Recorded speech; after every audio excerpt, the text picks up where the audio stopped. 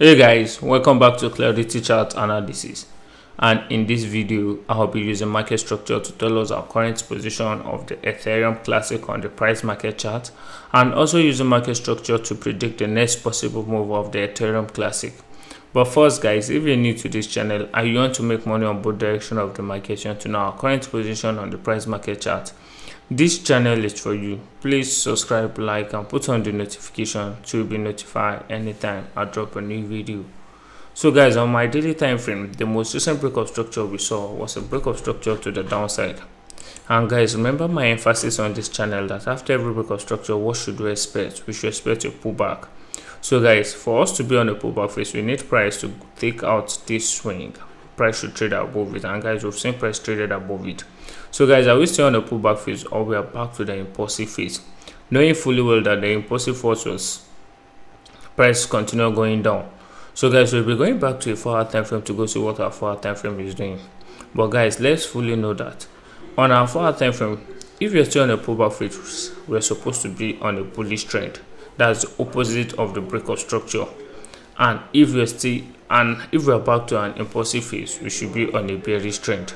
So guys, currently now we'll be going back to a 4-hour time frame, but let's fully know that price is trading between this upper swing and the lower swing of our daily time frame. And guys, remember that market structure is king. With market structure, you can actually trade both direction of the market. You can make money trading both direction of the market, and market structure can predict the next possible move of price. But first guys, for you not to miss out, that's why Clarity Chart Analysis says is here to give you update on market structure. So guys, coming back to our 4-hour time frame, what do we notice?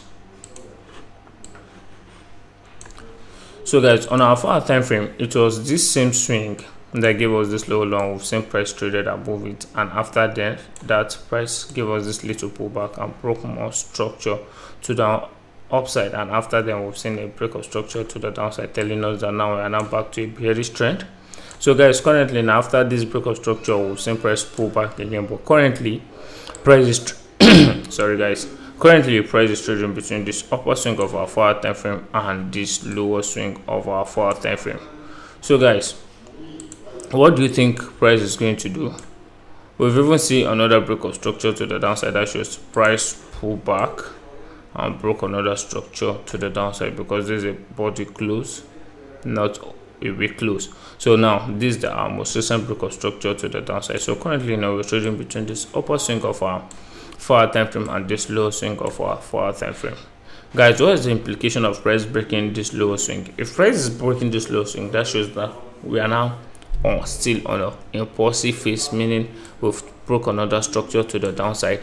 But if we can see price break structure to the upside, that shows we are back to a bullish trend. So guys, if you should see price take out this upper swing, that shows our 4-hour time frame has come back to a bullish trend. So guys, currently now these are pullback. So are we still on a pullback phase? Let's go back to a 1-hour time frame to go see what price is doing on our 1-hour time frame. If our 4-hour time frame is still on an impulsive phase, or we just broke structure to the downside.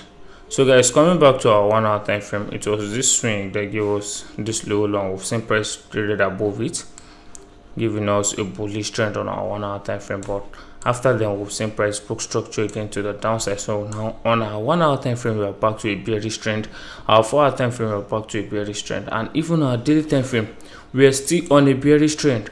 So guys, let's trade carefully, let's trade alongside with market structure, and remember that Clarity Chart Analysis is there to give you updates on market structure.